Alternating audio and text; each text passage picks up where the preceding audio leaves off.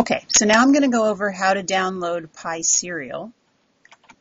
If you go to Google and type Pyserial,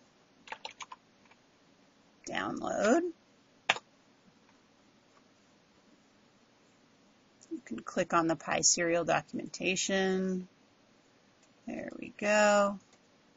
And you get to Pyserial, Pyserial.sourceforge.net.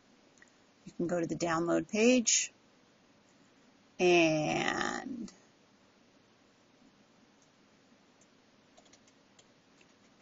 I want to download the Windows installer, and I'm going to download for Python 2.x because that's what I installed on my machine. It asks me if I want to save or run this file. I'm going to save it. I'll save it to my downloads folder. That was quick. Now I'm going to run it. And yes, I want to run it.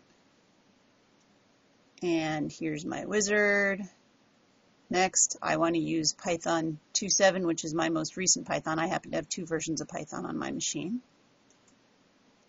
And I'll say next, finish, and bing, bang, boom, you got Pyserial installed.